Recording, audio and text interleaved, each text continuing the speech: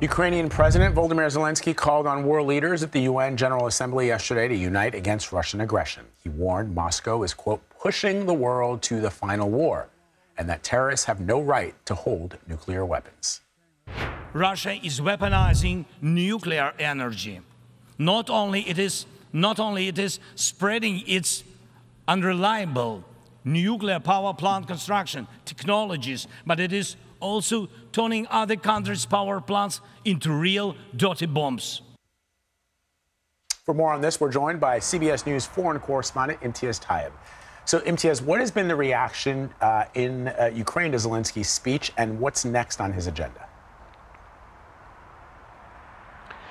Vlad, Anne-Marie, good to be with you. Well, Volodymyr Zelenskyy, I think, very clearly articulated the feeling that so many Ukrainians here in the country have 19 months into Russia's unprovoked invasion, which was simply this.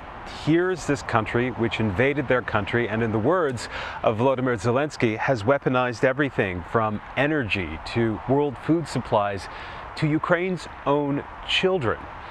Now, he also had a warning, that warning, as you said, of that final war. When Ukrainians look at what's happening around the Zaporizhzhia nuclear power plant, which is to the south of the country, and when you consider the fact that it is occupied by Russia, there's lots of missile activity around there, drone activity around there, the plants have had, or the reactors have had to be powered down. This is a very real threat. In fact, we were at a nuclear power plant for a story that we hope to be airing very soon in Rivne, where they are now have their own nuclear fuel, which they used to get from Russia, in order to sever that reliance. And it really just underscores just this fear that this country has about the nuclear threat, while at the same time facing incredible violence every single day, which is claiming the lives of Ukrainians every single day.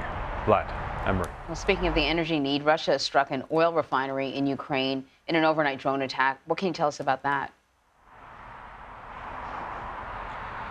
Yeah, just another reminder that, as Volodymyr Zelenskyy said, everything has been weaponized here, including energy. And this oil refinery has been attacked repeatedly. And imagine if a strike is so big that this refinery could essentially ignite and cause something incredibly serious. And again, we've seen this time and again. You know, it is a beautiful autumn day here in Ukraine, but the weather is starting to turn. Winter will be coming, and as we know, winter is very cold in this country. And you'll remember last winter, again and again, Russia was targeting the energy grid here in Ukraine.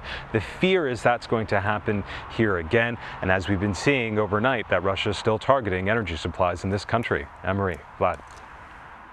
So this comes amid recent airstrikes in the western city of Lviv. What's the latest there, Imtiaz? Yeah, so we're probably about 45 minutes from Lviv. Lviv is a historic city. It is a beautiful city. It is a picturesque city. It is in the very far west on the border with Poland. It was a real safe passage. You'll remember 19 months ago when this war first started, as Ukrainians fleeing violence, mainly women and children, would exit from Lviv. And it's been largely spared the kind of violence we see in the east of the country and even in the capital, Kyiv.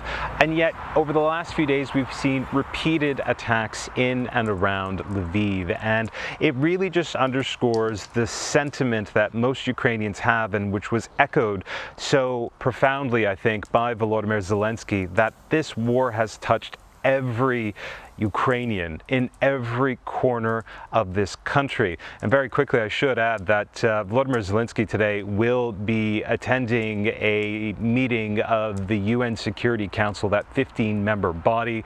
Who will also be there? Sergei Lavrov, who's the Russian foreign minister.